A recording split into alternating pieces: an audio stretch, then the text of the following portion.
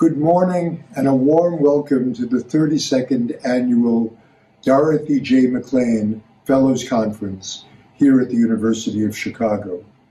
This conference remembers Dorothy Jean MacLean, who helped create the MacLean Center and was deeply committed to its work. This annual Fellows Conference is the MacLean Center's signature event. Dorothy MacLean believed that education was the best way to improve the world, and throughout her life, she supported many leading educational institutions, including Colorado College, Dartmouth, Yale, and the University of Chicago. I wish to acknowledge and thank her son Barry MacLean, who's with us today, and to also remember his late wife, Mary Ann MacLean. Together, Barry and Mary Ann served for 25 years as co-chairs of the MacLean Center's advisory board. We all owe a great debt to Barry and to the MacLean family for their continuing support of the center and of this annual conference. I also want to thank Rachel Kohler, the MacLean Center's chair of the board, for her outstanding leadership and support in guiding the center's vision for the future. Over the next 2 days, the conference will feature more than 35 lectures divided into 7 panels on important topics in clinical medical ethics. 11 of these lectures will be this afternoon and will focus on ethical issues related to the COVID-19 pandemic. All of the conference speakers are either current or former MacLean Center Fellows, or current or former MacLean Center faculty. After each of the 7 panels, we will have a panel discussion among the speakers with questions and answers from the audience. I would like to ask the audience with us on virtual Zoom to please write your questions using the Q&A feature rather than the chat feature of the Zoom screen. Your name as questionnaire will automatically appear, but please include the name of your home institution before you write your question. Clinical medical ethics, which we started here at the University of Chicago in 1972, is a central component of clinical care that must be practiced and applied by licensed clinicians in their routine daily encounters with patients. The goals of clinical ethics are to improve patient care and outcomes by helping physicians, nurses, and other health professionals identify and respond to clinical ethical challenges that arise often in the care of patients. Clinical medical ethics addresses clinical issues such as truth-telling, informed consent, confidentiality, and, when necessary, surrogate decision-making and end-of-life care, and also encourages personal, humane, compassionate, and respectful interactions between doctors and patients. Over time, the practice of clinical medical ethics has become the professional and legal standard of care in the United States. The MacLean Center for Clinical Medical Ethics has a fellowship program which is the oldest, largest, and in my own humble opinion, the most successful clinical ethics fellowship training program in the world. Since beginning the fellowship in 1985, the center has trained more than 500 fellows, including 380 physicians. Many graduates of the fellowship program, including more than 80 surgeons, have become academic leaders and mentors who advance scholarship in clinical medical ethics and who are committed to improving the technical, compassionate, and ethical care of patients worldwide. Graduates of the MacLean Center have served as directors of more than 45 ethics programs believe this or not, in the United States, Canada, South America, Europe, Africa, Australia, South Korea, and China. MacLean Center Fellowship graduates have held faculty appointments at more than 70 university medical programs in the US and Canada. More than 25 of the fellowship graduates have held endowed university professorships. Former fellows of the MacLean Center have written more than 200 books and thousands of peer-reviewed journal articles. This year, the MacLean Center is training fellows using Zoom, and the number of fellows is the largest number ever, 34 fellows who have clinical backgrounds in medicine, surgery, pediatrics, obstetrics and gynecology, psychiatry, nursing, as well as in law and the humanities.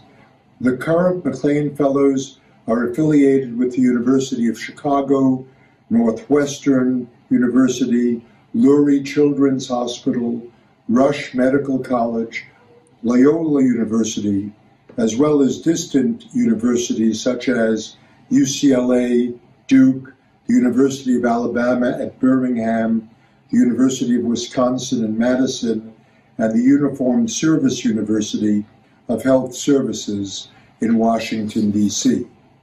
I would also like to call your attention to the MacLean Center Prize in Clinical Ethics. This year's prize will be awarded tomorrow morning on Saturday at about 9:30 a.m. by Dr. Kenneth Polanski, the Dean of the University of Chicago Biological Sciences Division and the Pritzker School of Medicine. I'm almost embarrassed to say, because I may be stepping down after 37 years as serving as the founding director of the MacLean Center, that I was named the winner of this year's prize. As a member of the university faculty, I, of course, declined any monetary award for winning the prize. This honor stands on its own as a kind and generous recognition of my years of commitment to the MacLean Center. I hope you will all be able to attend tomorrow's session and join me as I offer my acceptance speech after Dean Polanski's presentation of the award. Most importantly, I want to recognize our outstanding advisory board that includes Rachel Kohler as chair, Kay Bucksbaum, Craig Duchessois, Stan and Ann Dudley Goldblatt, Nancy Foster, Dean Gestel, Connie and Dennis Keller, Duncan MacLean, Bob Murley, Carol Siegel, Brian Traubert, and of course Barry MacLean. Finally, I want to acknowledge and thank the MacLean Center Associate Directors. They are Peter Angelos, Lainey Ross, Marshall Chin, and Monica Peak, as well as the MacLean Center faculty and the MacLean Fellows for all their great work and for their participation in this year's MacLean Center Conference. With that behind us, I would now like to introduce our first moderator today, Dr. Marshall Chin, who will moderate a panel entitled Healthcare Disparities. Dr. Chin is the Richard Perillo Family Professor of Healthcare Ethics and an Associate Director of the MacLean Center. Dr. Chin is Professor of Medicine with extensive experience caring for vulnerable patients with chronic diseases and is a national expert on healthcare disparities. Marshall Chin is an Associate Chief and Director of Research for the Section of General Internal Medicine, as well as the Director of the Chicago Center for Diabetes Translational Research. Dr. Chin also leads initiatives to improve disparities in healthcare on a national level, both with the Merck Foundation and the Robert Wood Johnson Foundation. During the past 3 years, Marshall has created a new field of improvisation comedy in medicine. In January 2020, Marshall published a great article in JAMA entitled, I quote here, "Lessons from Improv Comedy to Reduce Health Disparities," end quote. The article has now received more than 500,000 Twitter responses. Additionally, Dr. Chin was one of the physicians nationwide elected in 2017 to the prestigious National Academy of Medicine. Marshall will moderate today's panel on healthcare disparities. Speakers for this opening session will include Marshall himself, Drs. Monica Peak, Jason Karlowich, Stacy Lindau, and will be followed by a panel discussion and questions from the audience. Again, I recommend that you put the questions into the Q&A section of the Zoom link rather than the chat section. Please join me at this time in giving a warm welcome to the moderator and first speaker, Dr. Marshall Chin. Thank you. Thanks very much, Mark, for the generous introduction. And it's great to be part of this MacLean conference, and a very special conference for all of us, given that we'll all be celebrating your well-deserved winning of the MacLean Prize. It's about time, given all of your many accomplishments over the years as an international leader in bioethics. So I have the honor of moderating the first panel, and we have a terrific set of panelists. I have some outstanding colleagues, Monica Peak, Jason Karlowich, and Stacy Lindau, on the topic of healthcare disparities. We're each going to give a 15-minute talk, and we'll hold questions till the end, so that we'll have a half hour of uninterrupted question and answers and panel discussion. First slide, Art. So I have a talk that has the unusual title, Japanese Cherry Blossoms, COVID-19 and Hope for All. As the first speaker of this panel and of the conference, I'm hoping to, in some ways, set a context for the overall panel and conference. Many of the talks of this conference do cover aspects of COVID-19 and equity, and so I'll be giving some general context as a frame.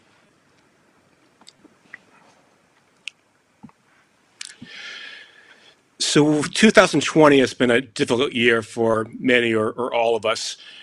One of the major stresses has been COVID-19.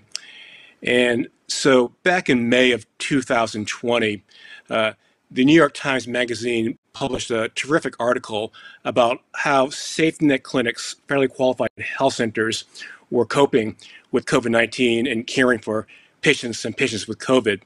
And they focused on the story of MacLean, which is an FQHC, fairly qualified health center in New York City that specializes in care of LGBTQ populations. This is a picture from the article showing one of the healthcare workers at MacLean. And so the reporter, Matthias Schwartz, he interviewed me as part of the article, and the quote they picked was the following: "It's the double whammy of a medical hit and then the economic one. If you're a frontline worker, you have to drive that bus or that Uber.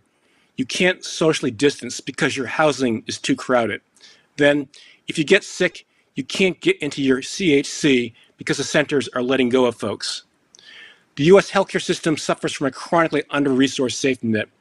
So when something like COVID hits, you have a lot of people who get hurt." And I think for all of us, we're concerned about our patients. We're concerned about our communities. We have concerns about our own personal risks and the risks of our colleagues, and we have concerns for the risks of our friends and families. This is a picture that I took. It's in a tunnel. It's a tunnel that connects the Museum of Science and Industry to Promontory Point. So it's in Hyde Park, and you may remember that there's that bridge you walk under. And it highlights in some ways like the dual stresses. There's the social distancing and the COVID pandemic, and then represent the Black Lives Matter movement. And we've had then over the past year then, with all the terrible examples of African-American men, of other persons of color suffering and dying from police brutality, and increased public awareness of systemic racism and how that infiltrates all aspects of society. The Department of Medicine at University of Chicago, the Diversity Committee, wrote a blog piece in Kevin MD, which was led by Monica Vella. And Monica really did the bulk of the writing. It was a beautifully written piece that Monica wrote. And towards the beginning of the blog piece, she writes, "Over the last few months, we have faced a relentless pandemic and seen humans rising to serve the most critically ill. However, we have also borne witness to the relentless evidence of health and healthcare disparities during a time in our country's history in which the discourse around race, nationality, gender, sex, sexual orientation, class, and religion have reached a fever pitch of discord. We have become increasingly frustrated, sad, and exhausted from witnessing the relentless violence marching unfettered across our country for generations." So again, she says, we have become increasingly frustrated, sad, and exhausted. And I think that's the reality, that it's been hit after hit this particular year. I joined Twitter about 3 months ago. And so that's an additional source of information. And you just sort of see it in many of the tweets of the healthcare providers, this sense of exhaustion, and with this new wave of COVID hitting, really a sense of concern and even despair at times. And so it was during March, and so I live with my family in Hyde Park, and like all of you, we're going through this period of sort of searching and despair and looking for hope. And my wife and I, we started a ritual where we would do a daily walk to the Museum of Science and Industry area. And you may remember on this particular side, the pond side of or the water side of the museum, there's a beautiful set of Japanese cherry blossom trees. And this was one of the most amazing years for the blossoms in Chicago. They lasted 3 weeks, which is the longest that we have seen them last. And it was just incredible, the beauty of these cherry blossoms. And we would walk every day. So we would see the evolution of these blossoms as they started as little buds and became ever more radiant and lucent and really just special and uplifting. And in Japanese haiku poetry, the cherry blossom is a metaphor for life, beautiful and ephemeral, and ultimately withering and dying. And so in some ways, as we were doing these walks, I began to think of a parallel of the cherry blossoms also being a metaphor for our country's response to COVID and some of the immediate policy and funding decisions. You may remember that when there was the hit, and there was a financial hit to a lot of health organizations, and there was just the overwhelming demand and limited resources, there were a variety of healthcare legislation relief packages that were passed by Congress. And the question then became, in some ways, well, actually, before that, I'll share this haiku poem. This is Joseph Busan, who is one of the great Japanese poets of the Edo period. Drinking up the clouds, it spews out cherry blossoms, Yoshino Mountain. Wind blows, they scatter, and it dies. Fallen petals, petals falling, unable to resist the moonlight. Sakura, sakura, that fall in the dreams of sleeping beauty. So I'll come back to cherry blossoms at the end of the talk. So I was talking about how there have been like these immediate care relief bills in terms of funding the healthcare system. And so one of the big questions becomes, well, was it going to be more of the same, basically funding the status quo or true reform? Because with COVID, we saw that the people who were having the bulk of the disproportionate burden of morbidity tended to be racial ethnic minorities, patients of a lower socioeconomic status. And so this question, should the goal of A be to help the patients most adversely impacted by COVID-19 or to save the current healthcare system?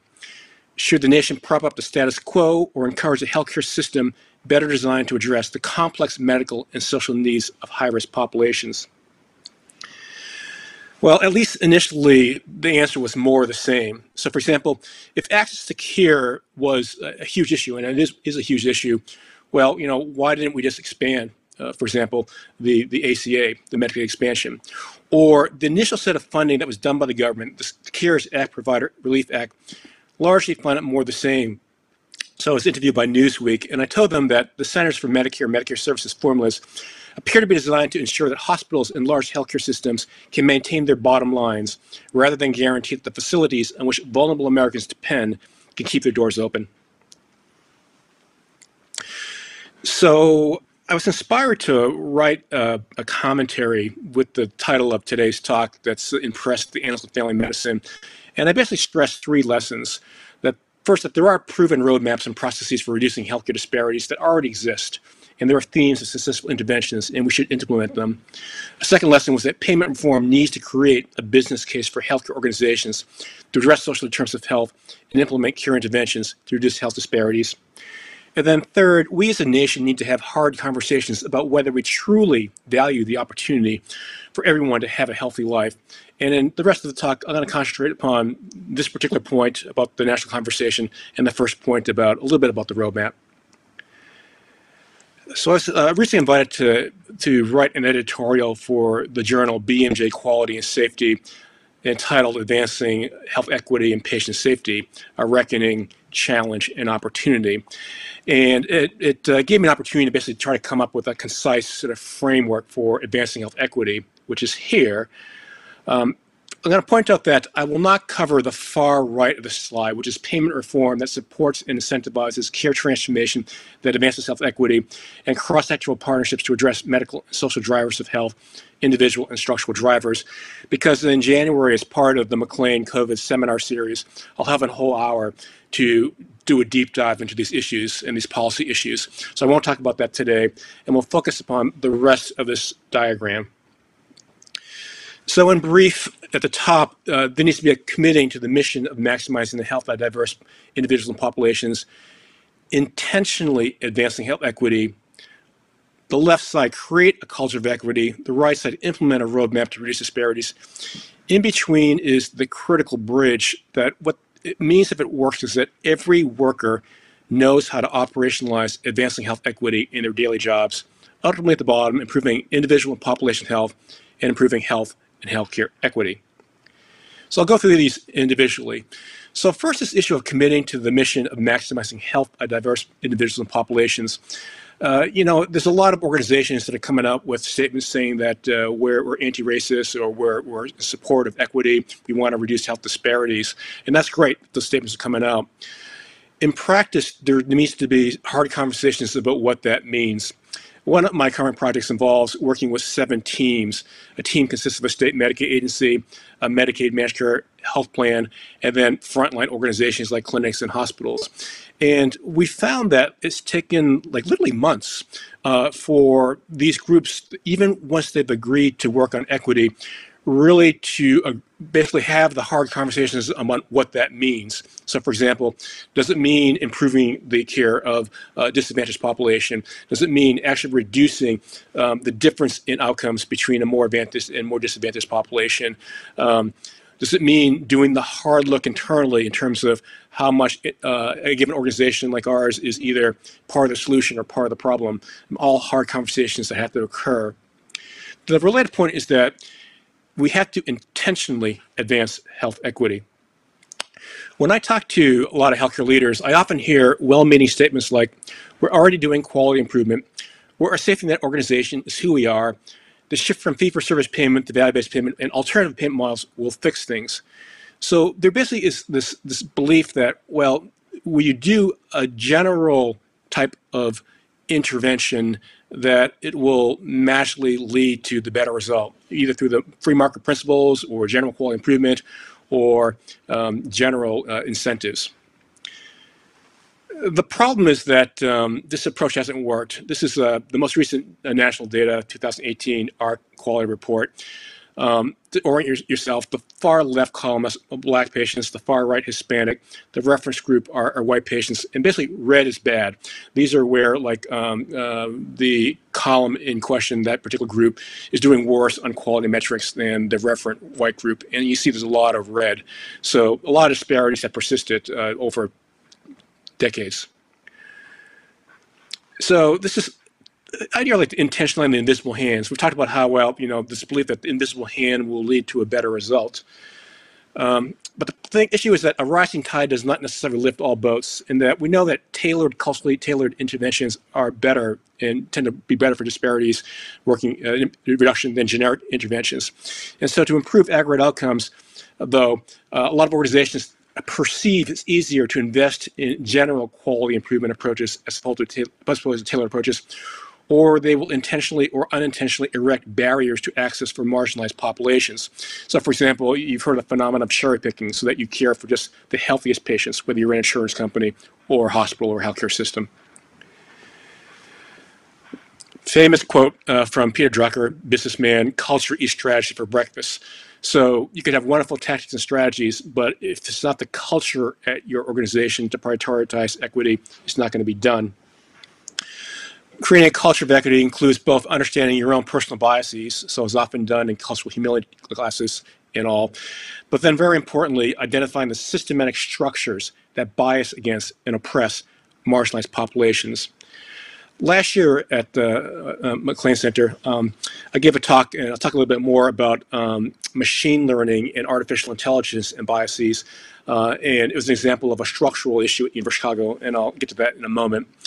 At the same time, this is a roadmap to reduce disparities, where you identify disparity, do the root cause analysis, and then design and implement interventions that address the root causes.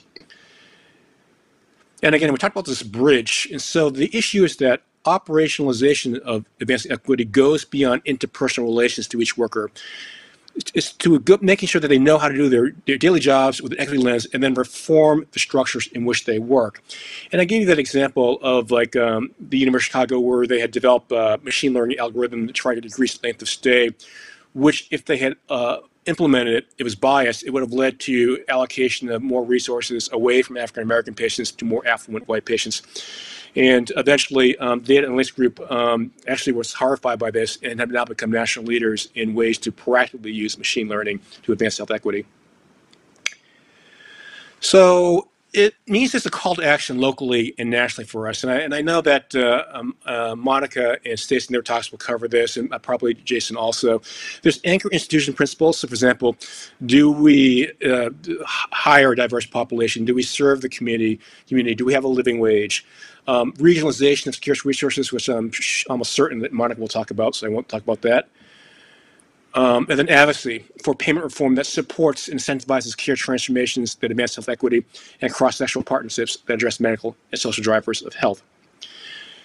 So the cities of Osaka and Chicago created a wonderful garden of the Phoenix that's right near the Museum of Science and Industry. It's a beautiful garden. And they have 3 or 4 of these stone Toro lanterns, which have a beauty and stone permanence that the withering cherry blossoms don't have.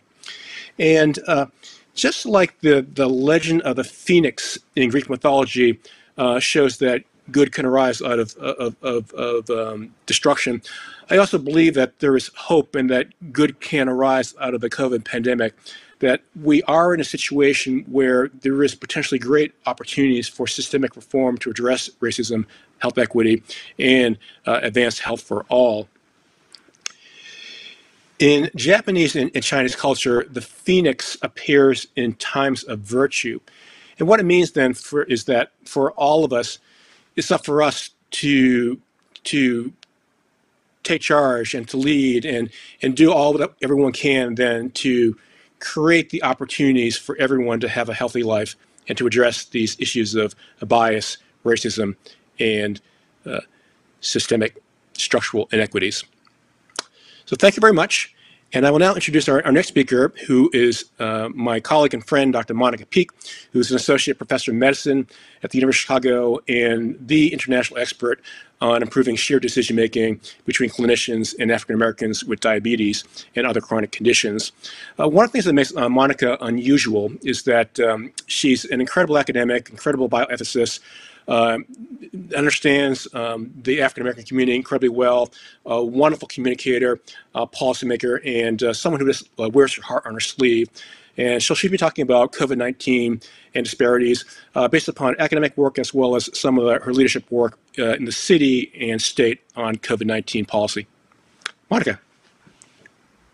Wonderful. Thank you so much for inviting me to be a part of this panel amongst friends who I admire so much. And so I'm going to talk a bit about COVID disparities and how we might address those as a community. I'd like to have my slide. Here we go. All right, here are my slides. The official title is Health Disparities in COVID-19, an Action Plan for Mitigating Disparities. And so just going to acknowledge some of the areas in which I sit on the university, the MacLean Center, the Chicago Center for Diabetes Translation Research, the Bucksbaum Institute for Clinical Excellence, and the University of Chicago Medicine. So we have bits and pieces about the story of COVID disparities. So when some of the first data about disparities hit, Chicago was one of the first cities. And so we know that Chicago is approximately 30% African American, but represented 72% of COVID deaths. Luckily, within the first several months after that data came out, because of the rapid response of the city, that percentage had dropped to 42% of the deaths. Within the state of South Carolina, 30% of the population is African American, but represented 51% of COVID deaths. Currently within California, 39% of the patient is Latinx, but 61% of COVID deaths. And within that state, as with the rest of the country, we know that race and class are commingled, are inextricably linked. And so for census tracts that have low scores of a healthy place index, which is a composite measure of various community factors, census tracts that have low measures of that have 24% of the population, but 61% of the cases. The maps below give us an indication of how little data or how much data is actually missing. So this is the United States. The map on the left shows the infectious disparities throughout the states, and the map on the right shows the disparities in death rates. And so you'll see that, for example, Texas lights up, is very light and showing sort of very few disparities. Some states are in gray, indicating that we don't have really any data. And so one of the messages for today is that we don't fully have our hands wrapped around the COVID pandemic within this country, partially because we're not doing the kind of testing that other countries are, so we don't have our hands wrapped around the pandemic in general, but also because we don't have good data about race and ethnicity. So we're not able to pinpoint and track fully the scope of the disparities that we have and be able to target interventions appropriately, resources and interventions within cities and across regions. So that's an issue. Didn't mean to have this slide in there. So for the rest of the talk, I'm going to talk about COVID disparities, why they exist, but also what we can do. So a lot of COVID disparities are driven by structural racism. And so we know that structural racism can cause biological changes, meaning changes in the hypopituitary axis, changes in autonomic dysregulation, changes in inflammatory markers that cause an increased risk for chronic diseases such as diabetes, cardiovascular disease, chronic lung disease, all the things that we know increase people's risk for susceptibility to COVID infection and worse morbidity and mortality from the disease itself.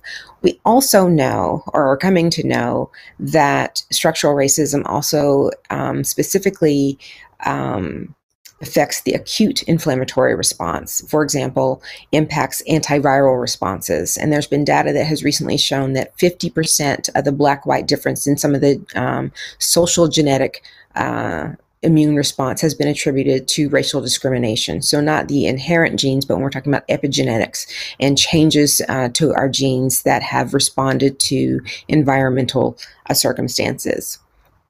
So these are just examples of the kinds of data that's been out there.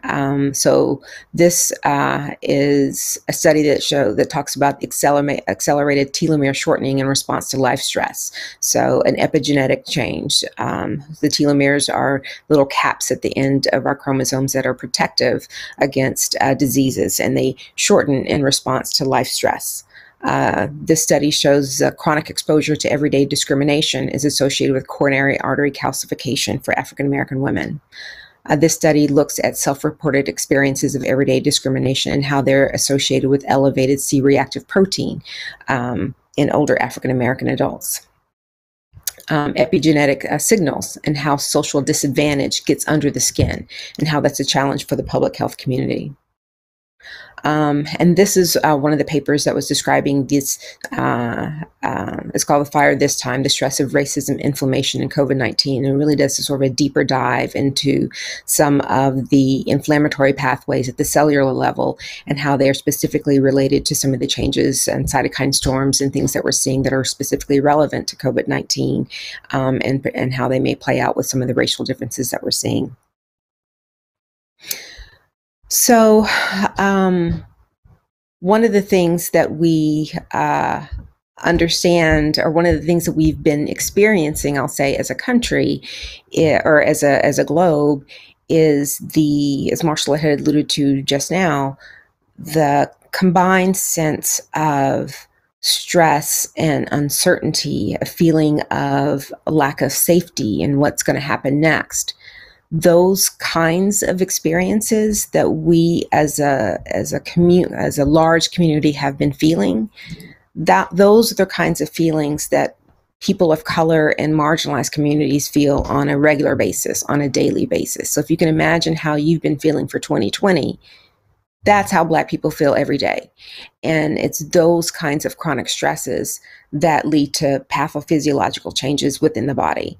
And that chronic stress model is what has led to an increase in chronic diseases, as well as acute changes, or our ability to respond acutely to diseases when they manifest. So structural racism has put us at risk for physiological diseases, but when we think about structural racism, we're more typically thinking about limitations in individual opportunities. So limitations in income, in education, in housing, more likely to be arrested and have interactions with the police, more likely to be incarcerated, things like that, that have impacts on people's life opportunities. And more likely to be subject to racialized residential segregation, and within those communities have fewer resources. Let's see, next slide. Oh, this is not working.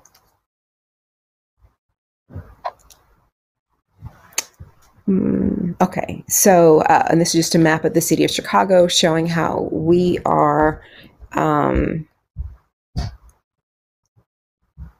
extremely racially segregated city. So the green shows areas that are greater than 95% African American. The yellow areas are greater than 95% Latinx, and the purple areas are greater than 95% white. So the southern and western parts of the city are primarily either Black or Latinx communities. And although we've made significant progress in reducing some of the racial disparities within our city by COVID, you still see that there are hotspots in our area, in our city, for COVID mortality that are in the southern and western communities in our city. So all of the different things that I was talking about for structural racism and how they can manifest in biological differences, individual risk, can be sort of lumped together into what we would consider place-based risk, based on racialized residential segregation that results in crowded housing, poor ventilation, fewer community resources. So when people have to think about what they need to safely shelter in place, where can I get Lysol wipes and hand sanitizer? Do I have to travel and use public transportation in order to meet those needs? So place-based risk that puts people at risk for infection and being able to safely shelter in place. as well as individual risk. Do I have an increased comorbidity burden? Has my limitations in life opportunity mean that I'm more likely to be an essential worker? Am I more likely to be arrested and put in jail or in prison, where I am more likely to be in a crowded situation? Do I have access to health care? All of these things increase risk for exposure to COVID. And so what I'm going to talk about for the next period of time is just recommendations that are the result of a paper that is currently in press, is coming out next month, electronically and in print in January. And two of the co-authors, David Ansel and Selwyn Rogers, are the co-leaders for the Racial Equity Rapid Response Team that is part of the city's efforts from Mayor Lightfoot to try and address the COVID disparities here in our city. So the first recommendation is to require the collection of race ethnicity data within COVID reporting. And I made mention to that earlier on how significant of a problem that is. So 50% of patients have missing race ethnicity data among the states in the union. And so doing so would allow disease tracking across areas like regions of the country, as well as within areas such as counties. We absolutely need that. The second recommendation is to use or individual risk and place-based strategies to decrease COVID exposure. So that means reciprocity for essential workers, for at the very least PPE, partnering with community-based organizations within communities for dissemination of resources such as education, hand sanitizer, PPE, particularly within communities that have high risk, high rates of test positivity. I'm thinking about congregate living facilities within this city that has been a place where we've seen a lot of the disparities being driving the numbers, where a lot of our seniors are living. Our policing practices, decreasing the cycling within jails. And for a lot of cities, we have been releasing and advocating and actively releasing the low-risk, nonviolent offenders from prison populations because of the sort of tinderbox that is happening within prisons and the inability to protect those prisoners. And at the very least, they should have PPE and masks. This is a paper that was specifically coming out of the Cook County Jail and showed how just the process of arresting people, taking them through the jail system and re-releasing them back into the community is a significant contributor for COVID infections within the city of Chicago and the greater Chicago area. Our third recommendation is to utilize individual risk and place-based strategies to increase COVID testing. So we know that about 24% of community health centers do not have drive-through or walk-up testing. When we look at New York City, we find that the census tracts that have higher testing rates are ones that have higher percentages of whites and higher family income, although those are the very census tracts that have lower test positivity rates. Within Chicago, testing sites became more readily available in areas that were predominantly white and northern before other areas in the city.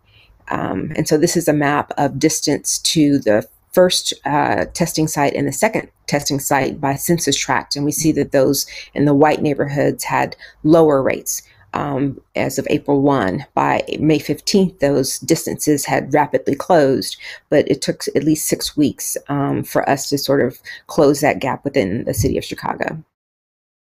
And so that means that we're going to have an investment of testing resources and infrastructure into areas that have high case rates and test positivity, and of sharing of resources between healthcare centers. And I know that the University of Chicago has done significant investment of resources within our surrounding community-based clinics and community-based hospitals to be able to provide appropriate testing within the south side of Chicago.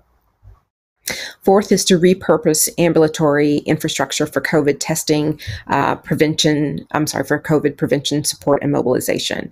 And so we have as an example Oak Street Health that is based here in Chicago and has spread throughout the region. But what we can do during times where we have decreased outpatient volume is use it as an opportunity to repurpose some of our staff and to do enhanced telehealth for our high-risk populations and to do screening for social and medical needs, such as do they need food? Have they run out of their medication? Do they need extra supplies to monitor their blood pressure, diabetes at home, to measure and keep an eye on their temperature and oxygen? What are their behavioral health needs? And to utilize existing staff for those purposes. Next is to safely isolate and support COVID-19 patients from high-risk living conditions. And so we have a lot of populations that we're thinking about. The isolation of people who have mild disease but are not hospitalized, people who've been hospitalized like the president but have been released home while they possibly are still infectious, and then people who've been exposed and may be positive, but we don't know yet. All of those people really need to be either quarantined or isolated in a place where they can have their own room and their own bathroom. And the inability to do so means that they are then at increased risk of community transmission if they're living in a high-risk community and a high-risk living condition. We in the city of Chicago have increased housing support for unsheltered or homeless persons, but what we need to be thinking about is expanding those kinds of services for people who are sheltered but still considered high risk. Sixth is to implement city and statewide protocols to share resources and patients. Many of you may have heard the WBE story that broke this summer about how the pandemic revealed gaps in care. There's significant hospital variation in risk-adjusted mortality from 6% to 81%. And the odds ratio for death is upwards of 3% for hospitals who have less than 50 ICU beds versus those who have greater than 100. And so what we need to have in place are protocols like we do for trauma and for strokes within this pandemic to make sure that we can quickly, efficiently, and safely care for people who are sick with COVID and need to have an organized system of care. We currently don't have that. And we have proven that as a city, this country has not been able to sort of come together and develop those kinds of protocols that we need to do. And that was just a data from JAMA showing that. Last, we need to be able to allocate scarce resources in a way that can reduce disparities. And that is a whole hour lecture in and of itself. I'll say is that some of our algorithms have shown that they have the ability to exacerbate disparities and undermine trust in providers. And I'll just say that with the current focus on vaccinations, there has been an increased effort to try and think about how to do that fairly, and to specifically think about how we can prioritize the disadvantage and focus on structural racism and how that has specifically affected minority populations, and doing so in a way that we can mitigate health disparities. And so with NAM coming out with their report, what they have done is think about equity as a cross-cutting measure, so that we can use a social vulnerability index in each of the phases and prioritize specifically vulnerable groups for the rollout of the vaccine.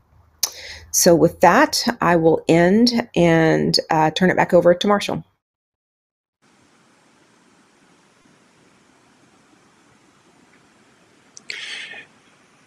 Thanks very much, Monica. And so if you can start putting your questions in the Q&A portion of the screen, and at that point we'll be able to start sort of collating the different questions for the discussion period, as well as there's a voting section where you can sort of thumbs up a given question, and so we'll have a sense then of which questions the audience most wants to have covered during our discussion session. So our next speaker is Jason Karlowicz, who is also a colleague and a friend. Jason is a geriatrician and a professor of medicine at the University of Pennsylvania, and he heads University of Pennsylvania's Memory Center. He is one of the international leaders in aging bioethics and a true Renaissance man in terms of his skills and accomplishments and contributions to the field. So many of you trained, or all of you, well, many of you have trained on this conference at the University of Chicago, and it's an intellectual place, a life of the mind place. But even at the University of Chicago, I think that Jason stood out as being a particular intellectual. And I don't think I've shared this story with you, Jason, but Jason used to ride his bike to back and forth between the university and where he lived. And I could just sort of see when he was riding his bike, you could just tell he was in deep thoughts. So I thought he was like the highest risk person for basically running a stop sign deep in thought with his bike and getting side swiped. But fortunately for us and fortunately for the world, he survived Hyde Park and his biking here, and has truly become an international leader. He does great academic work, communicates with the lay public through venues like the New York Times and Washington Post. He's written a novel about physicians and the search for fame, and he has a book that will be coming out in 2021, which I think will be partly what his talk will be based upon, about Alzheimer's disease, how it's become such an important issue, and policy related to that. And so, Jason, looking forward to your talk. Well, thank you, Marshall. It's a pleasure to be here. Greetings from Philadelphia. I'm Jason Karlowicz at the University of Pennsylvania, and I'm going to let my slides come up here, please. There, brilliant. So I'm a co-director of the Penn Memory Center, and what I'm going to talk to you today is the story of how Alzheimer's disease went from being a rare disease to being a common disease to all of a sudden became a crisis. Why? And in that story, maybe what can we learn? I think that many of you will see parallels to what we've been coping with in the last 10 months.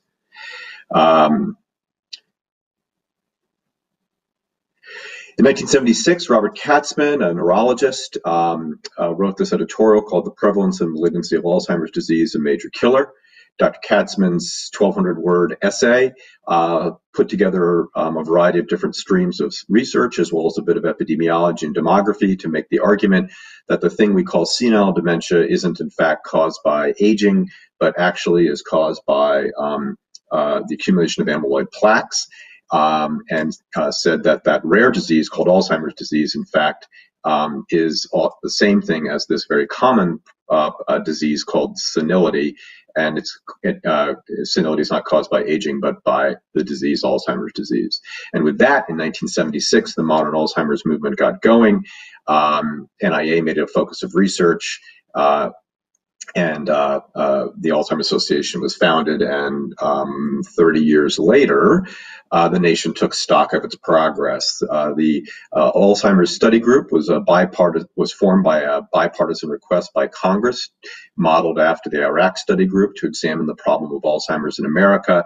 And to put it simply and bluntly, over the course of this report, the word crisis appears some 29 times. I won't read in direct paraphrase from this intro of the report, but you can see the opening line is the Alzheimer's crisis. So that's 2009. Katzman wrote in 1976. So what happened over that 30 years of time, or rather perhaps what did we fail to do that transformed a common disease, a major killer, into a crisis? And let's go back to the beginning a bit, because I think there's the story begins back in the early 20th century when this physician, Alois Alzheimer's, met this woman, Auguste Dieter, who had dementia. And the common story, of course, is that she was in her 50s, and what he concluded was, well, she had this disease that he wasn't quite sure what it was, but all those folks with senility, they have aging, and they're separate. And that's the sort of learned story that was inherited for the rest of the 20th century. In fact, the story is a little more complicated than that. Namely, by a few years after he diagnosed, treated, cared for, and autopsied his patient, he would diagnose and treat other patients who had similar kinds of presentations as hers, and would begin to conclude that maybe this thing we call senility and this thing we call Alzheimer's are actually perhaps the same. That is to say, this distinction between senile dementia as sort of the end product of extreme aging doesn't really hold up. And the argument that he offered was based on the work of Oscar Fischer, namely that these Fisher plaques, as the amyloid plaques at the time were called, described by Oscar Fisher, were present in the senile as well as in the cases of Alzheimer's. And so here we are in 1911, sounding extraordinarily modern. And in fact, when I read the subsequent case reports of Alois Alzheimer's, I sort of put them down and said, my gosh, this guy was sounding alarmingly modern. And yet the story I was always told when I was a fellow was this distinction between Alzheimer's disease as the sort of pre-senile, early onset rare disease, and senility as this very common problem caused by aging and other sorts of collection of things was what the norm was. Well, what happened? Why did the work of Fisher and Alzheimer's get forgotten?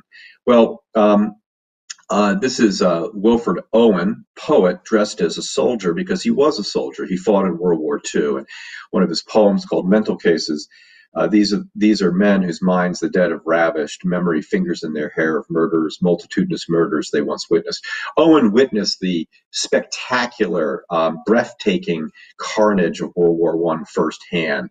And he himself would actually be wounded in an explosion and suffer one of the common casualties or injuries that many of the otherwise healthy young men like him suffered, namely what we would now call post-traumatic stress disorder. And so I'm going to make the argument here that that war and that experience of post-traumatic stress disorder are at the heart of why things fall apart. So just one more bit to weave here. This is Alois Alzheimer's champion, Emil Kraepelin on the top there, the gentleman with the large mustaches. And I won't read in great detail this quote, but Kraepelin was a foundational leader in psychiatry and a champion of Alzheimer's work. And in his day, his textbook of psychiatry was the dominant textbook. Kraepelin was to psychiatry as Osler was to medicine, for example. Well, after World War I, Kraepelin would, like many Germans, become poisoned by sentiments of anti-Semitism, which is what this quote reads about, how he blames Germany's collapse after the First World War to anti-Semitism. So let me tie some threads together. World War I happens, and World War I devastates Germany's economy. It essentially shuts down research, the work of people like Alois Alzheimer's, etc. Oscar Fisher, Jewish, would ultimately be imprisoned and just taken out of his job because he was a Jew, and later imprisoned by the Nazis. Kraepelin would endorse anti-Semitism. His reputation would be shattered. My point being is that the progress that was occurring in this German science would abruptly end because of the First World War. Our story takes us across the seas to America, where Dr. Will would champion not biological psychiatry, but Freudian psychiatry. Back to Wilfred Owen with his PTSD, it transformed Freudian theories of disease from sort of a fringe aspect of psychiatry. Freud even worried that World War I would essentially end the psychoanalytic school, but World War I would make psychoanalytic approaches to illness eminent, because how else can we explain these otherwise healthy young men who have devastating neurologic and psychiatric symptoms? And in America, this theory of illness would dominate psychiatry. Will Menninger here would be one of those champions of the psychoanalytic school. So my point is that Alzheimer's disease didn't become a prevalent disease simply because there are lots of old people and because science advanced. Alzheimer's disease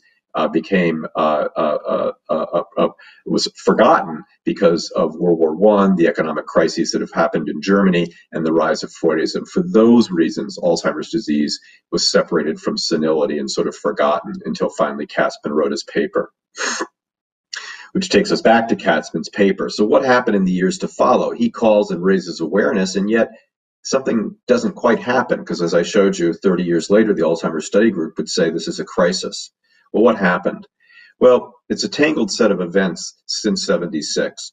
First, the National Advocacy Group, the Alzheimer's Association, would pretty rapidly stumble over the question of what's our focus? Is our focus a self-help group to help people with Alzheimer's disease and that particular cause of dementia? Or is our focus a self-help group to help people with dementia, whatever the cause may be? And the association would struggle over that focus. And indeed, its earliest name was the ADRD, the Alzheimer's Disease and Related Disorders Association, a cumbersome, clunky name that tried to reflect an effort to encompass all of the many causes of dementia. The association would later drop that name and call itself the Alzheimer's Association to try and focus on that disease.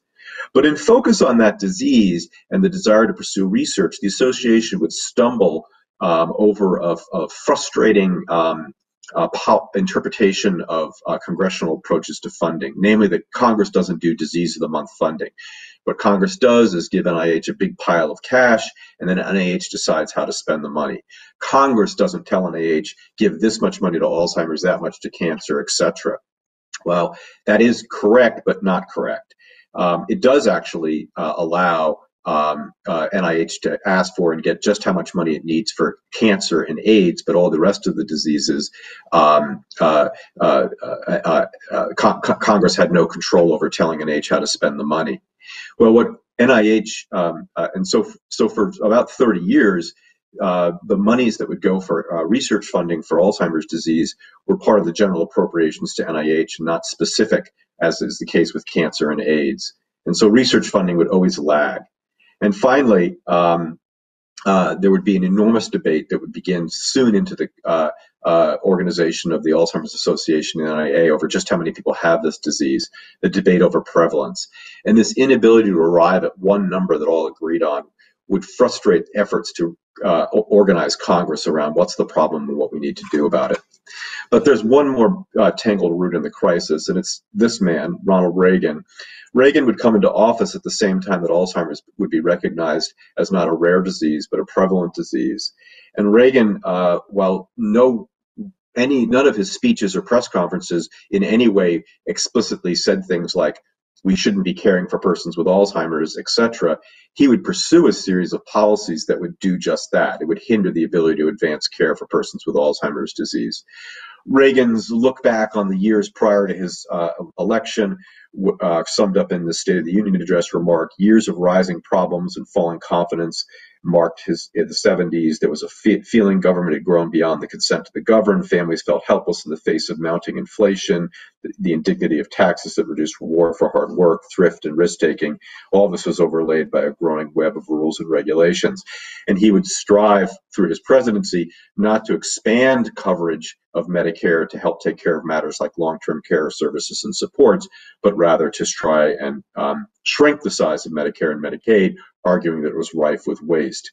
If ever there's this quote from him that I think captured the sentiments of his approach to governing, and also in these current times even more chilling, is this quote from a press conference: "The 9 most frightening words in the English language were, 'I'm from the government and I'm here to help.'" Another trend that would have caused Alzheimer's to become a crisis was what I call a crisis in the family, namely sharp disagreements over the role of women. Are women, by nature of being women and housewives, simply the natural caregivers whom we won't even acknowledge as caregivers, or is the role of woman, like the role of man, to pursue your life as you choose to pursue it? And the desire to take care of someone who has Alzheimer's disease should be recognized as a distinct role, the role of the caregiver. This photo juxtaposes a empowered woman who has Alzheimer's in an Alzheimer's Association public service announcement, who's invoking ideas of autonomy, independence, I choose my life the way I want to, versus Phyllis Schlafly, depicted there, who opposed the Equal Rights Amendment and advanced a cause for family values. That cause for family values would argue that things like welfare, expansion of Medicare to include long-term care services and supports were all part of a socialist takeover. And so Alzheimer's disease, in summary, got caught up, if you will, as sort of a collateral damage in the culture wars that would haunt America, and even to today, around what is the role of women in America and the role of government to support caregivers and acknowledge them as legitimate people doing work. So, as Marshall mentioned, I have a book coming out, and what I've given you is a very rapid overview of one of the key themes of the book, which is how Alzheimer's disease became a crisis. Here's the cover of the book, The Problem of Alzheimer's, and the subtitle, How Science, Culture, and Politics Turned a Rare Disease into a Crisis and What We Can Do About It. It's out this February from MacMillan St. Martin's Press. I guess my summary take-home point to you is I was taught, and many of us were taught, that the reason why Alzheimer's became a crisis is because there's lots of old people and aging is a chief risk factor to develop Alzheimer's. That's absolutely true. But if there's a take-home message from my remarks is a tangled web of events in culture and politics also contributed to why this disease became a crisis. I've overviewed them from the beginning of the 20th century to now, and they involve, as I say, world wars, dark nationalism, anti-Semitism, the politics of welfare, and debates about the role of women in the family, and the degree to which America should acknowledge caregiving as much an essential part of the healthcare workforce as we do physicians, nurses, and others. I really value the opportunity to have spoken to you today. Mark, it was great to see you coming from your arched hallway there in Hyde Park, and I look forward to the panel later on. Thank you so much.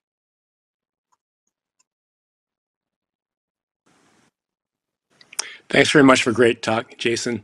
And a reminder for people to keep on putting those questions into the Q&A section and to upvote questions that you are particularly interested in, and we'll have a great discussion after the last speaker, who is Stacy Lindau, who is another colleague and friend, who is a professor of obstetrics and gynecology and medicine and geriatrics, and one of the rare people who is an international expert in two different areas.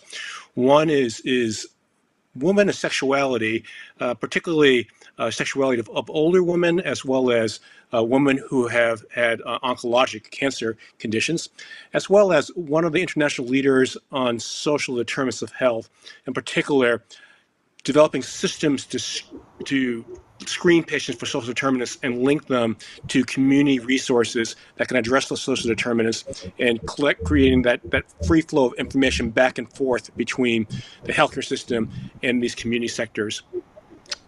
Stacy also is a tremendously dedicated social justice advocate, someone who cares deeply about the community, does wonderful things in terms of with her research and with her various organizations, hiring many community members, and truly making a difference. What's the highest praise I can get for Stacy? And so our panel, while we're waiting, we're in the so-called green room. We're in the same virtual space waiting to speak. And there's a wonderful producer, Eric, shout out to Eric, who has been wonderful with the tech as well as a very calming presence.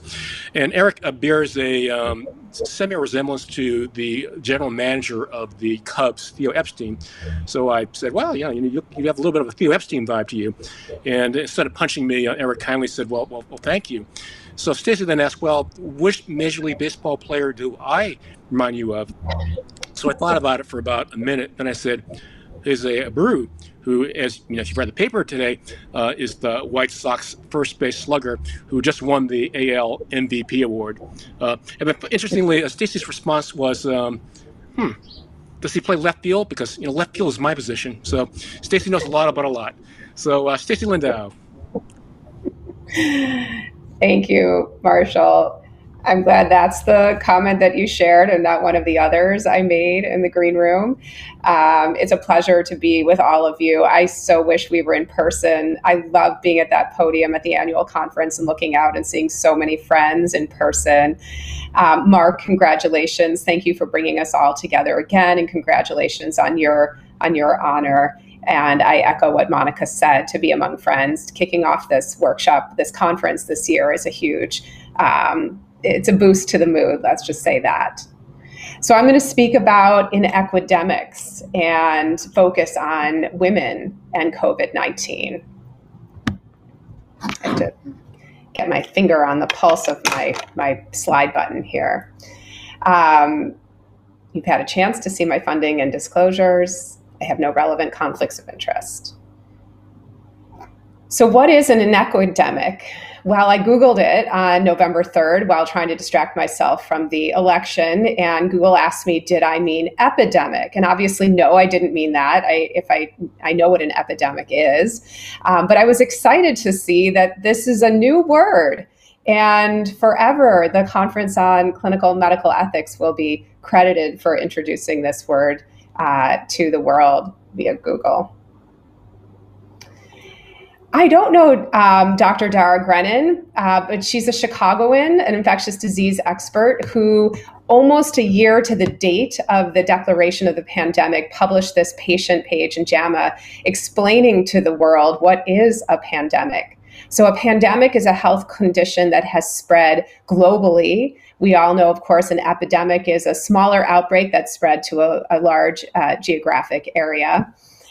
These words may not have been in our daily vocabulary until several months ago, but they are now and probably for the rest of our lives. There's another term that I find intriguing, introduced by Professor Meryl Singer, an anthropologist at University of Connecticut who studied HIV and other infectious diseases, and this is the term syndemic. Syndemic is a synergy of epidemics or endemics or pandemics or all of the above working together to determine outcomes. And here he was studying HIV/AIDS in the Puerto Rican population in Hartford, Connecticut. He identifies substance abuse, violence, and AIDS as a syndemic of conditions that takes a devastating toll on the lives of the urban poor. And this acronym SAVA becomes recognized as one of the sort of a classic example of what is a syndemic. The Lancet has recently written a whole issue on syndemics, 2017. So if you're interested in this topic, I refer you there. Even the concept of syndemic wasn't quite working for me on the day when Mark sent the invitation about the MacLean Center conference this year. And that was a day when I was thinking with my team about what we were going to do to understand the status and health of women in the early phase of the pandemic. The pandemic is changing so rapidly, and we would have hoped that things had leveled out by now, which they haven't. And so when Mark said, would you speak? And by the way, what's your title? We all have this challenge, don't we? When Mark calls 6 or 7 months in advance, the term inequidemic came to mind for me. So the concept of inequity being forward in the concept of this pandemic. This beautiful asymmetrical nebula, 7,000 light years away in our own Milky Way, is provided by the Hubble telescope people. And they call it an example of beautiful asymmetry. Certainly, in an epidemic doesn't feel beautiful for the people who are on the wrong side of justice. But what the image illustrates to me impressionistically is the dynamic nature, the ethereal nature of some of the combined factors that are determining our health and our resilience real time in the context of this pandemic. So for today, women are at the center, or at least for this 15 minutes, women are at the center of the conversation about this pandemic. University College of London has a Center for Gender and Global Health, which has as its mission to ensure gender disaggregation in the science that emerges about the pandemic and other conditions. So many of the reports, including from the CDC, give us aggregate data. Dr. Peak showed us aggregate data by race and ethnicity. It's very hard to find gender disaggregated data, even though there are reports in the news media about differential impact on women. So here we see that men and women worldwide are about as likely as each other to have a confirmed case, maybe a little bit more for women because we're more likely to use healthcare, perhaps more likely to be tested, and we are more likely to be working essential jobs where testing is available. Equally likely to be hospitalized, men more likely to have serious morbidity and to die from this disease. Those would be considered the primary effects of this disease. Women are more susceptible to the secondary health effects. So the consequences of being exposed to or being in the environment with or even having the infection. And the lay media tells us that women are more prone to domestic abuse worldwide. The The childcare crisis will set women back a decade or a generation, and the pandemic has an outsized effect on women's mental health. There have been some commentaries in the important literature about anticipating sex and gender disparities in the COVID-19 pandemic and lamenting the lack of gender disaggregated data. Nature in July tells us women are more affected than men by the social and economic effects of infectious disease outbreaks. And that's not just this pandemic. That's true when you look at virtually every major infectious disease outbreak over history. Why? Well, we're more likely to be the frontline healthcare workers. We bear the brunt of responsibilities as our schools close and family members fall ill. We're at greater risk for violence. We're disproportionately disadvantaged by reduced access to sexual and reproductive healthcare. And the main thing that differentiates women from men, the gender distinction, is women's diminished agency over our bodies, whether it's in the workplace, whether it's in the healthcare encounter, it's everywhere we go. And so if there's an answer to the gender disparities, it's to ensure that all women have agency over our bodies at least equal to men. So there is a general hypothesis that socioeconomic disparities for women are what are the drivers of these secondary health effects. And so if we can intervene on these factors, we may be able to mitigate the impact on secondary health effects. My lab has been studying health-related social risk factors. This is a subset of social risk factors thought to be highly mutable, like food, housing, transportation, utilities, that are associated with an elevated risk of illness, healthcare cost, and utilization.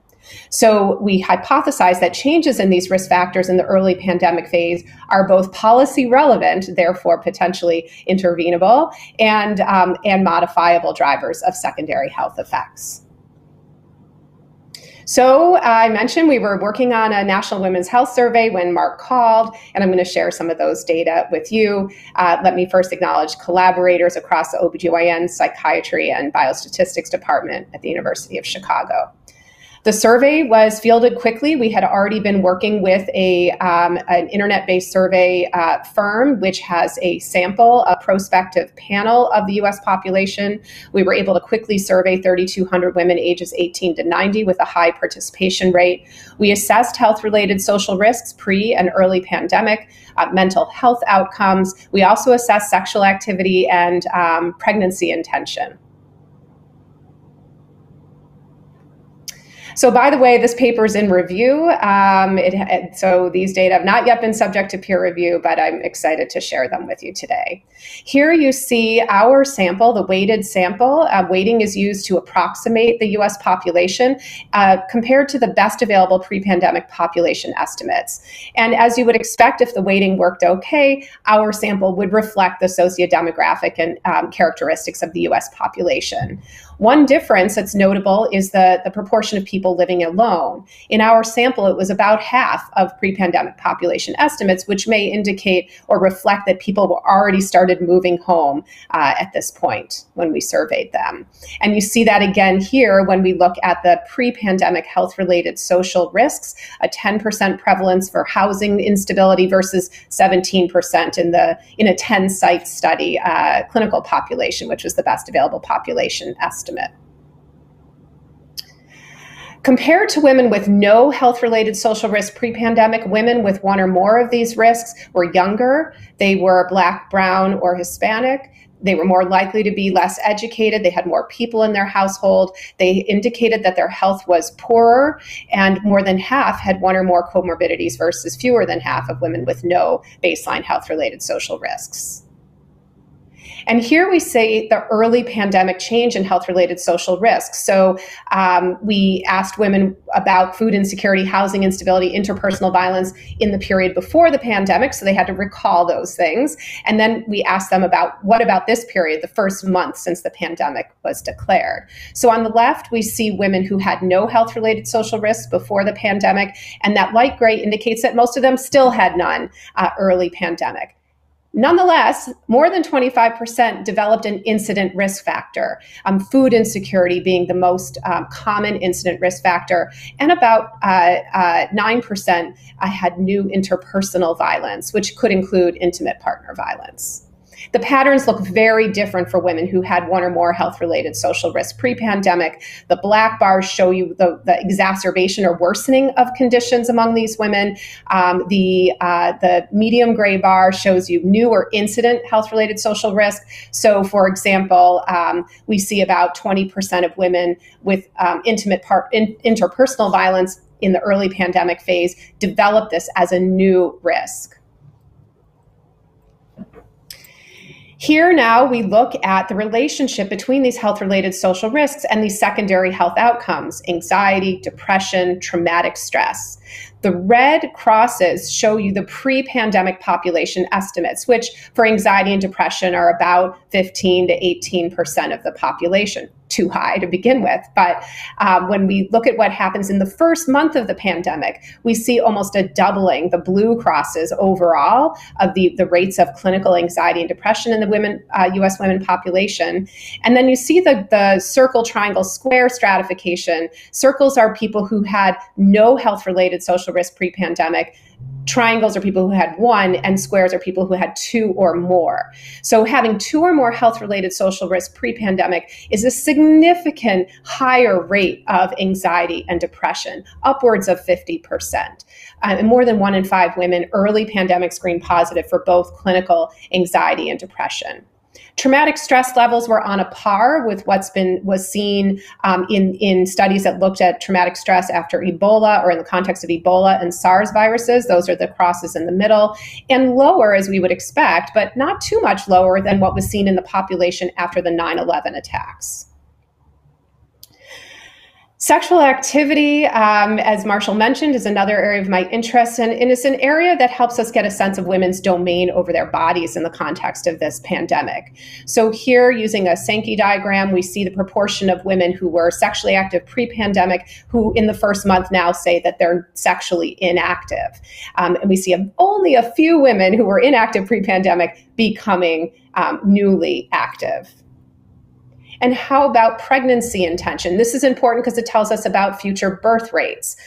We see that 38% of women were actively avoiding pregnancy pre-pandemic, 44% by April, 4 to 6 weeks later, actively avoiding pregnancy.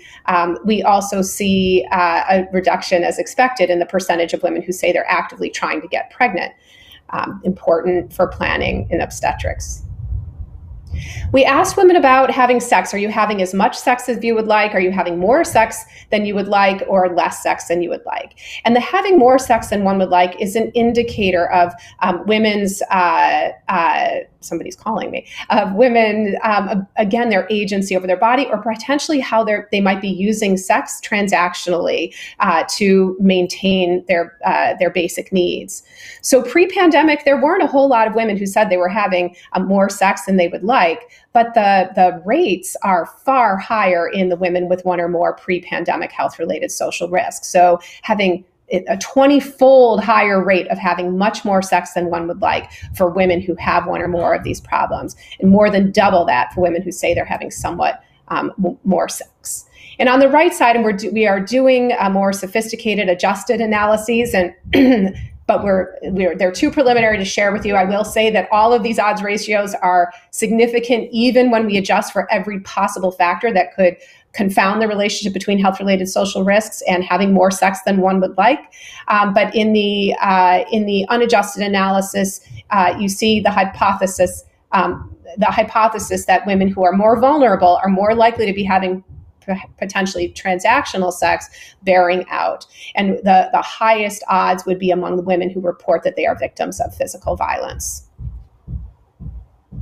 So in conclusion, we find, not surprisingly, but very significant high rates of health-related socioeconomic vulnerability pre-pandemic among women, and exacerbation of these post-pandemic. You might not have noticed this because I went quickly, but 16% of women who indicated a health-related socioeconomic risk pre-pandemic also reported an income, a household income of $100,000 or more.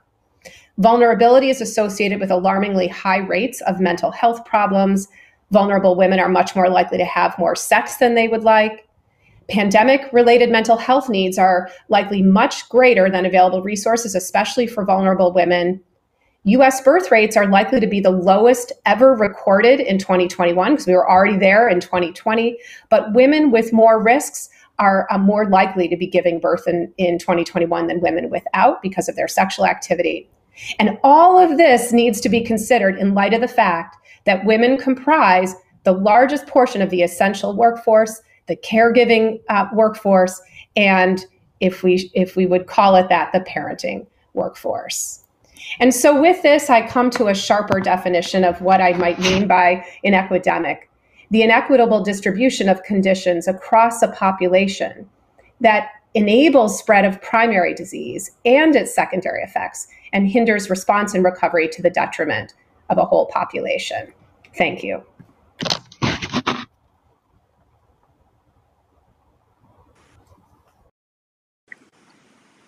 Thanks very much, Stacy, for a terrific talk.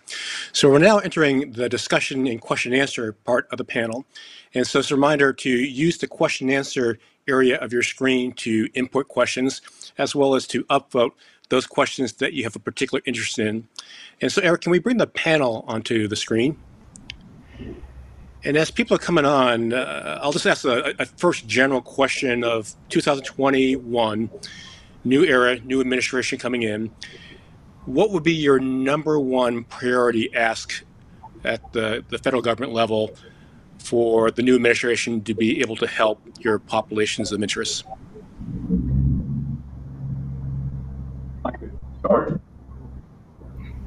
Sure, I'll start.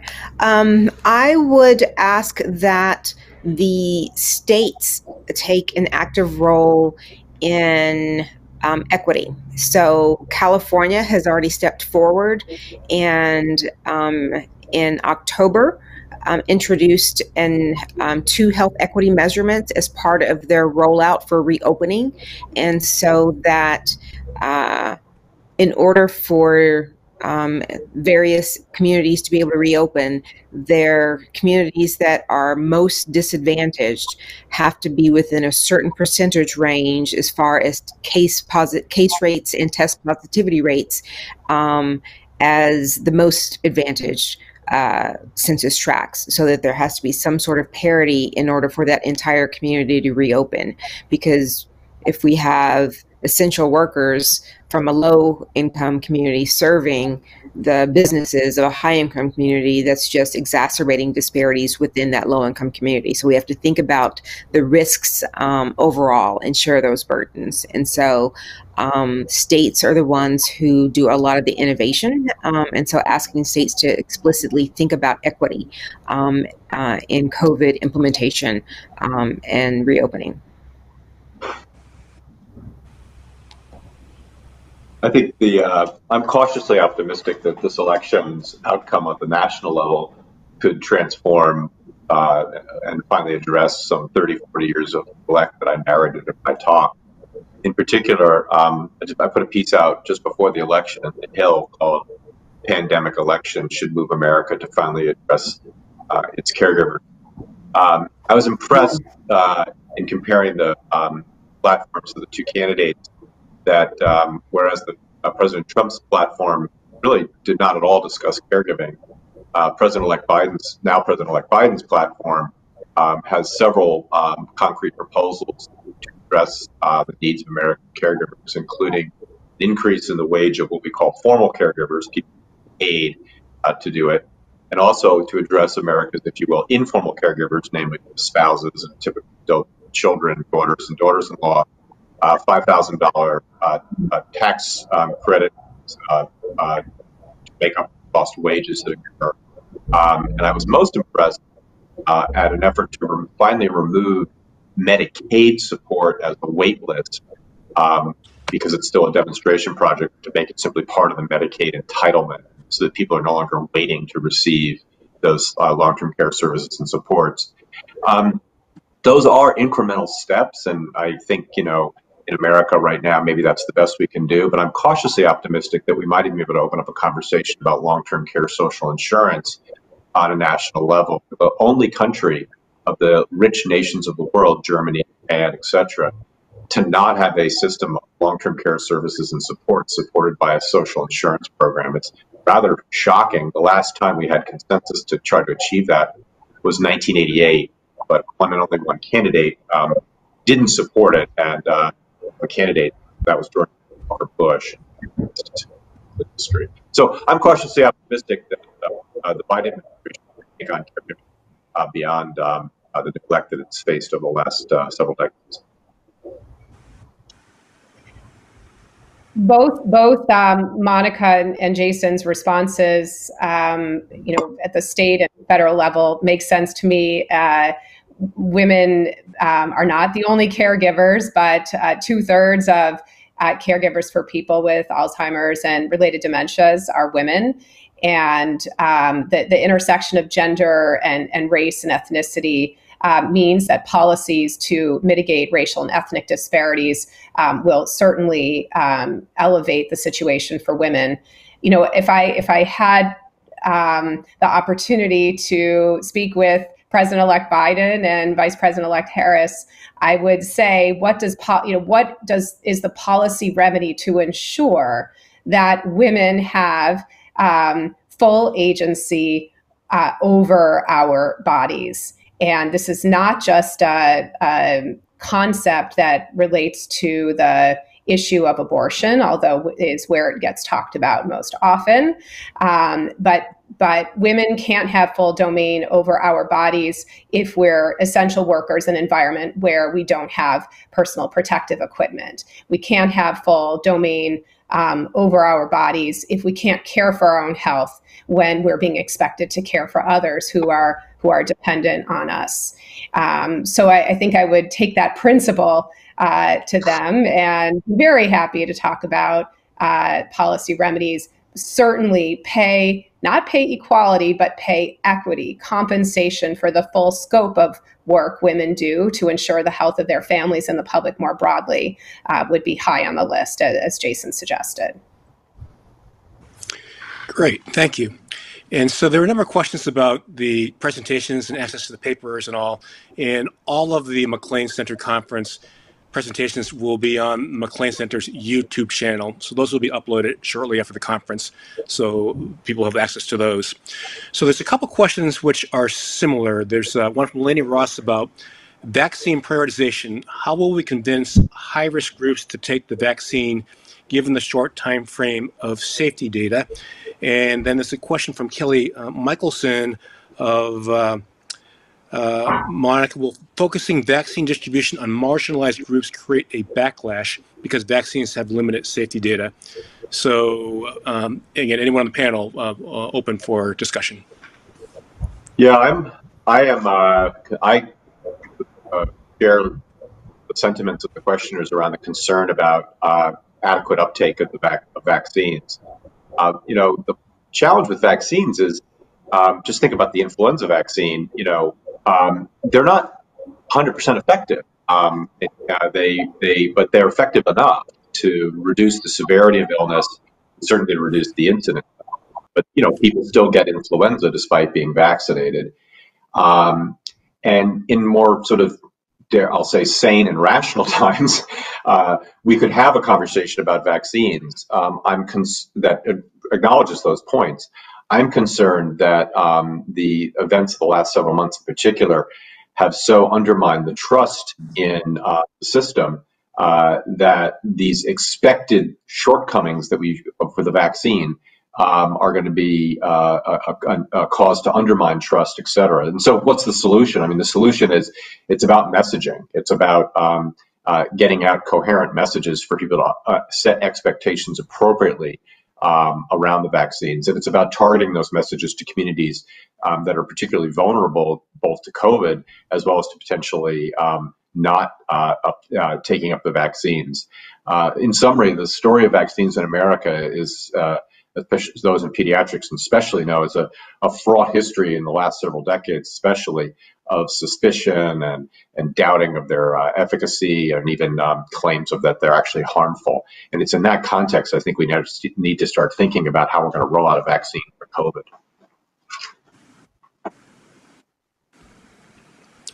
I totally agree. And I think that we have to think about vaccinations from the healthcare industry and from public health as part of a larger system issue. Um, Marginalized people are looking at the healthcare system as just one system in this country. So this year, when we see another system, a police system, a criminal justice system, shooting Black people on television wantonly every week and nothing happening, that is telling an entire community of people that someone in this country does not care about the lives of Black people. And so then at the federal and state level, and so then to say, we're here from the government and we're here to help, we now have something good for you. There are direct parallels. And so we cannot expect for reasonable people to always partition out or compartmentalize different institutions of government. And so I think that certainly turning this corner with a new administration does a lot of good in a lot of ways, but we can't just do good messaging and have good messengers.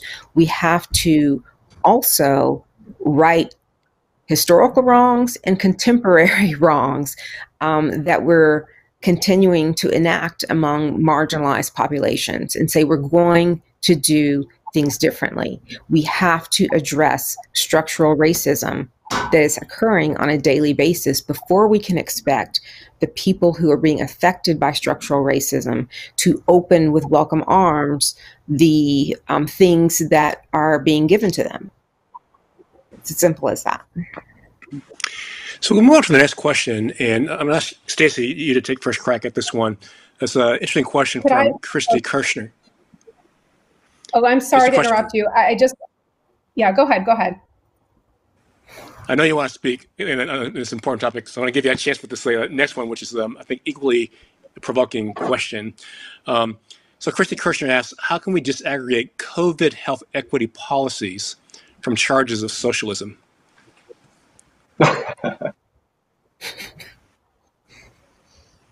Well, thanks, Christy. First of all, I'm sorry, I'm having an audio-visual issue, so I didn't mean to speak over you. On the last question, I'm just going to add to the complexity that women, especially reproductive age women, pregnant women, this vaccine, we have to think about vaccine distribution in light of reproductive health and people's concerns about safety. And so I just wanted to add that. With respect to Christy's question, wow, the word socialism has taken on a whole new meaning. And it's one I'm sort of leaving out of my vocabulary for now. Although I remember as a kid hearing about, socialized medicine and the risks of that if we enabled health insurance or access to healthcare for everyone, doctors would become government employees and medicine would be ruined. So it's a long conversation. It's not just today.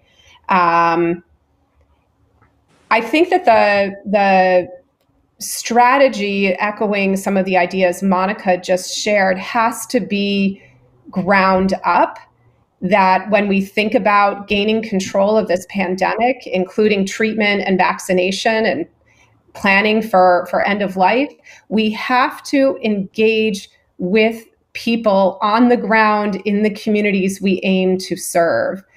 And we have skills and expertise from science and medicine that can be informative to how communities are thinking about how they're going to manage with this illness.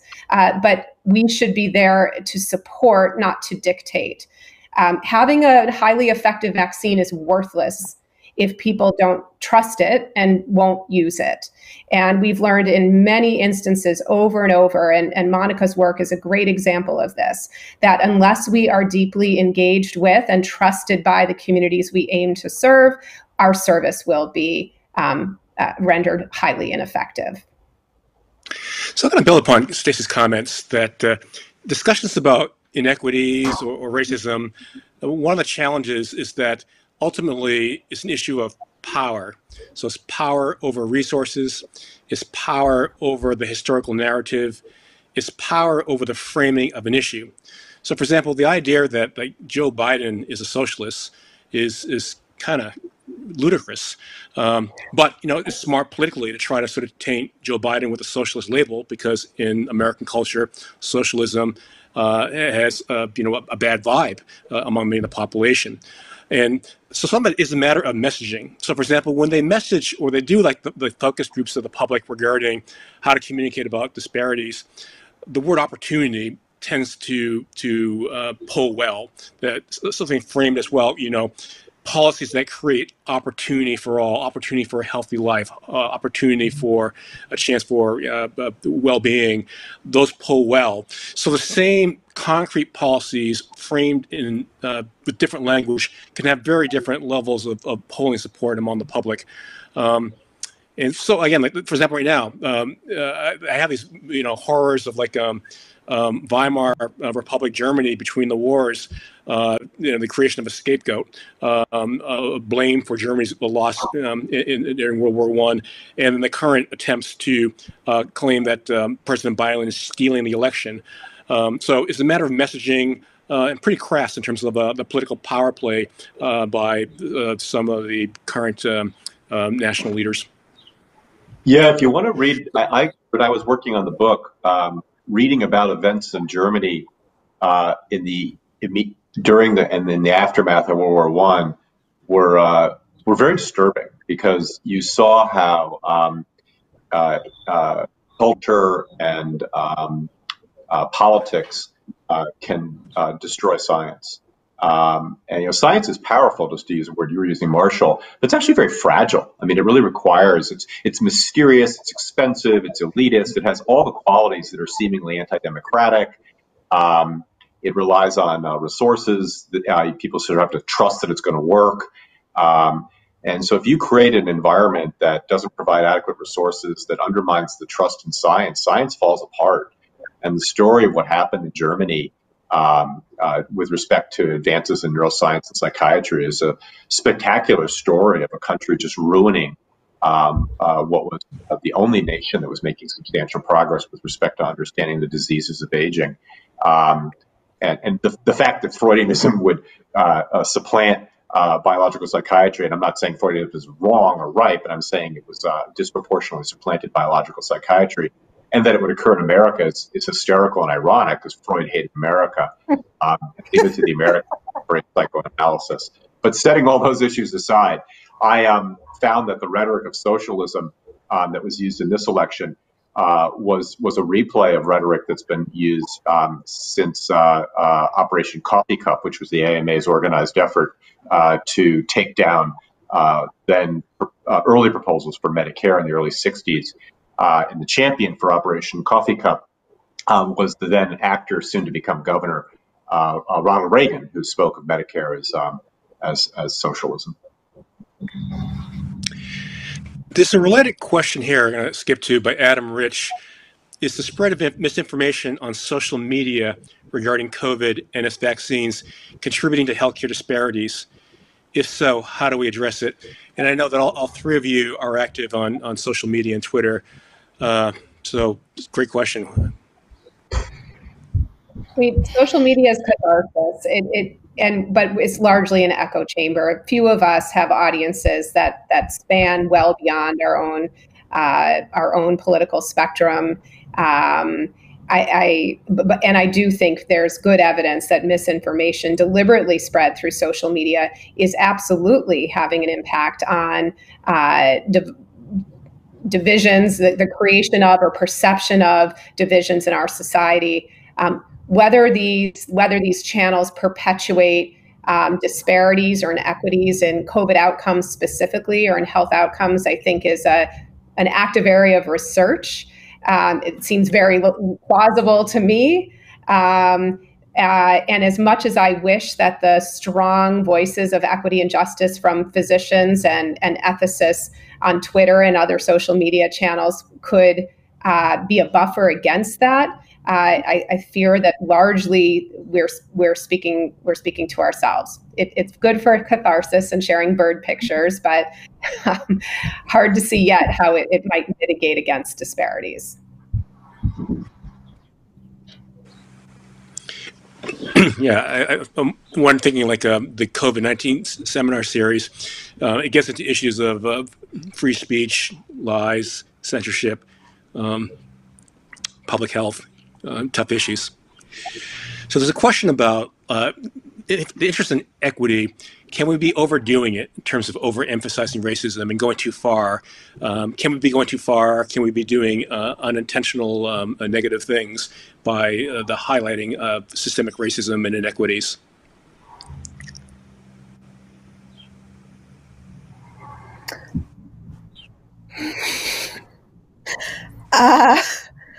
Well, I suppose I'd want clarification on what the person means. I think maybe what they're implying is that they're of backlash.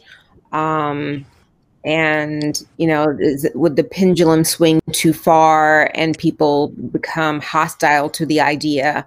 Like, did we get Trump because we had Obama? Or perhaps they're asking, are we overreaching, and that somehow marginalized communities would be getting more than they deserve? I'm not sure exactly what the question is, but what I will say is that addressing disparities in the COVID epidemic is how we do public health. And let me just say that again.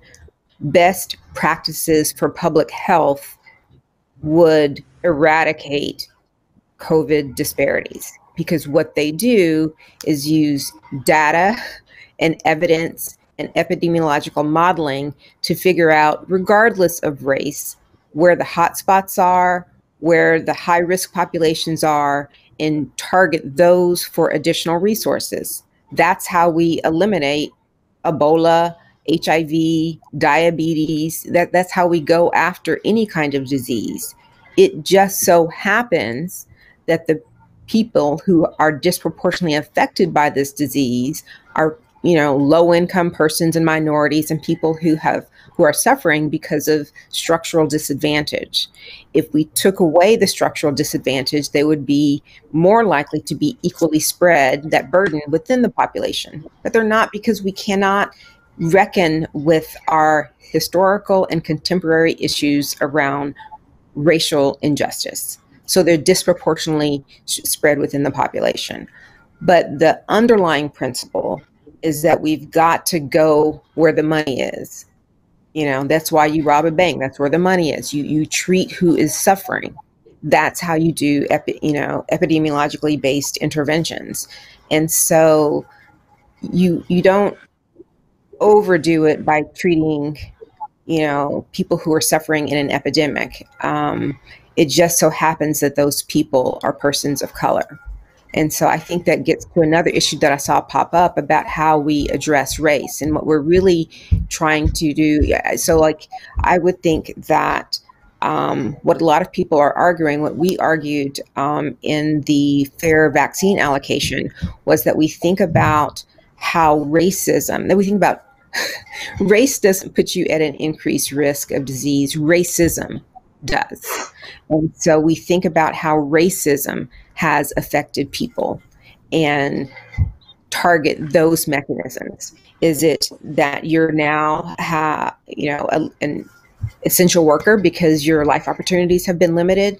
Is it that you now live in crowded housing with poor ventilation? Is it that you're whatever? How has structural disadvantage changed your life in a way that you are at increased risk for disease, and target those populations? Because there are some Black and brown people who haven't necessarily been as affected. So we're not saying that everyone, just because of melanin, needs to be prioritized. We're saying that the way this country has historically worked, those people have been disproportionately, not everybody to the same degree, but disproportionately affected. And we need to take those structural disadvantages into consideration. So I'll add on to Monica's points that I think oftentimes when people talk about anti-racism efforts, at least at an organizational level, it often starts with the cultural humility courses or implicit bias training, which is important. But in some ways, like perhaps even more insidious and powerful issue is that the way that structures and policies and systems are set up that bias. I mentioned I was writing this editorial for a quality and safety journal. The paper that I'm writing, the editorial, basically found that there's under detection of patient safety issues in voluntary reporting systems. So the systems that rely upon the judgment of clinicians underreport safety problems compared to more objective systems. And so, for example, if you have a whole safety system based then upon sort of a biased structure, well, you can have a systematic problem with inequities then and safety problems for minority populations. So, as Monica said, it's sort of where the prevalence is of people suffering from COVID. Then also, again, it's the systemically bias and racist structures that have been built in that, unless they're addressed, there's only so much progress that can be made. So we have 2 minutes left, and so I just would want to close by asking each of our three panelists to whatever you want to share in terms of closing comments. Why don't we start with you first, Jason? Well, first, it's a pleasure to be here. Congratulations also to Dr. Siegler for his award, well-deserved and marvelous. I'm optimistic. I think that personally, I can say, that at our memory center and several other memory centers where we were very proud about our outreach efforts to increase representation of persons of African American identity, and we would stop there and just count the numbers and say, see, we did it. We just added in the last several months now measures of social and economic disparity, microaggression, et cetera, to go beyond just simply tabulating based on race and saying, oh, look at the differences, wow. And that's happening across a variety of memory centers. It's a small example, but I have hope.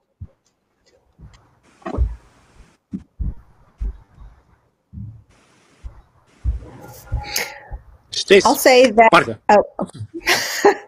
I too want to extend my congratulations to Mark for his decades of dedication to the MacLean Center, all of his hard work on being the winner of the prize this year, even though there's no money involved, and to thank you for once again kicking off this year's conference with our Health Disparities panel, and to say that I too, despite my Debbie Downer comments, have extreme hope for what we can do in the coming 6 to 12 months as far as turning the corner for COVID in general, and particularly for COVID disparities.